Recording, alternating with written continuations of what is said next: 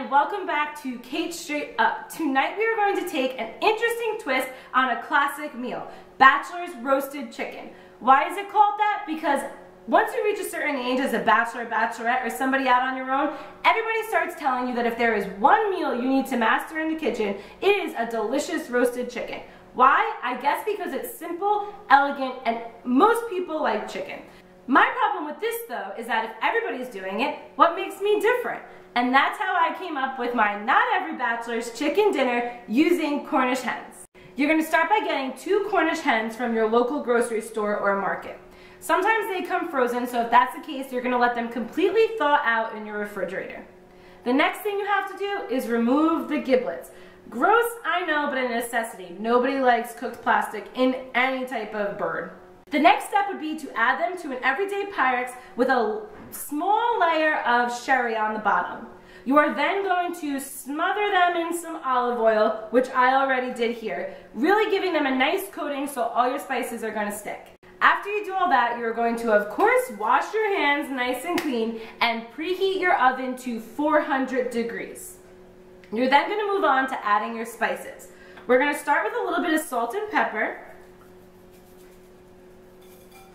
I like fresh cracked, but regular ground pepper is fine as well. And then we're going to move on to add garlic, parsley, and oregano. A little bit of garlic, some parsley,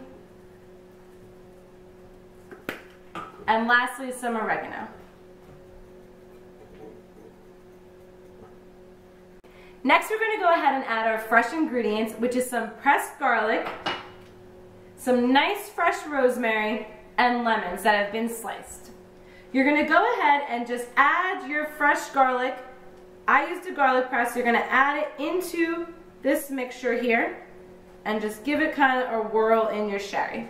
You're then going to add your fresh lemon. I went ahead and cut these in halves to add to my dish.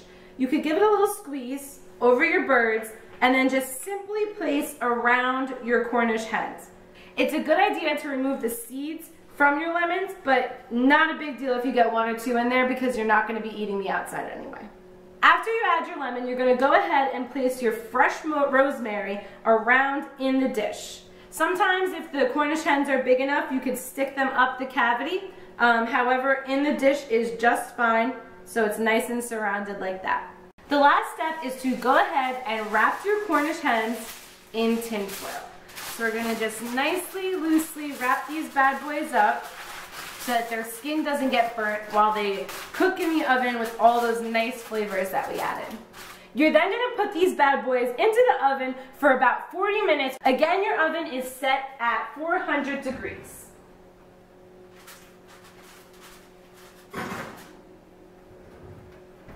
Now we wait. So my hens happen to take just a tiny bit longer, bringing the grand total to about 50 to 55 minutes.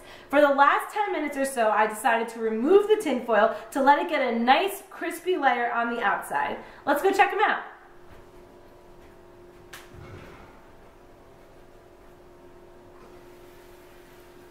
They smell delicious. And there you go, guys.